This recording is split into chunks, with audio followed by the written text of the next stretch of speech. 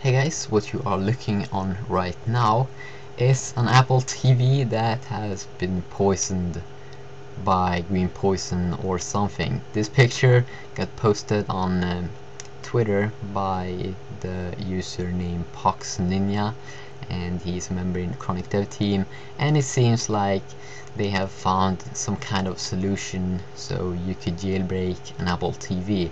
And now, what does this mean?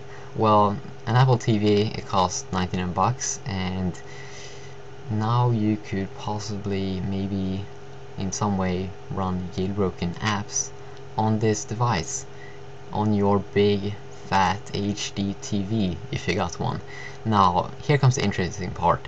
What apps are you going to be able to run on this machine? I mean, if you start up Angry Birds, how are you going to interact with the game? I mean, it's not like your HD TV is a big fat touchscreen, so I think, yeah, you need to have some kind of control or anything.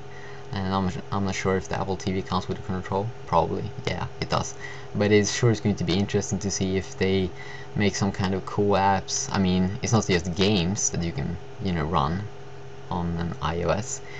Possibly run some GPS programs or whatever. It's going to be interesting to see if they will, find a solution for this and, see some guys running some cool apps on an Apple TV, because I gotta say it's pretty cool to be able to run iOS apps on a TV. It's a big screen. So yeah, it's a quick video about that. Yeah, see you guys. Bye.